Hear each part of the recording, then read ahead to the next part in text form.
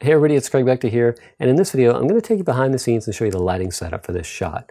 Now this was a 3-light setup, but the main light modifier was the Mola Demi white 22-inch beauty dish without diffusion. And I also had the perforated disc and the opal glass diffuser. And that's sort of a frosted soft glass diffuser. Now that's really different than what you see in most beauty dishes. Most beauty dishes you'll see a solid piece of metal. And what that does is it blocks all the light from the center and bounces it into the beauty dish.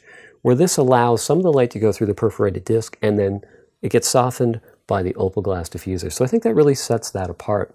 Now for exposure, my camera settings were f5.6, shutter speed 200, ISO 64 on the Nikon D810. And then I metered the lights on the back for f4.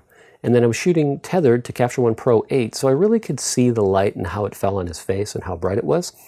And then so I feathered each softbox till the light was hitting his face where I wanted it, and then I kind of by eye adjusted them up and down until I found a really sort of blend. So I'd like to say there's a clear-cut formula, but it's one of those things that you have to experiment with and sort of use your own intuition and your judgment to decide what kind of look you're going for. But anyway, I hope you found this video helpful. Make sure you subscribe to my YouTube channel.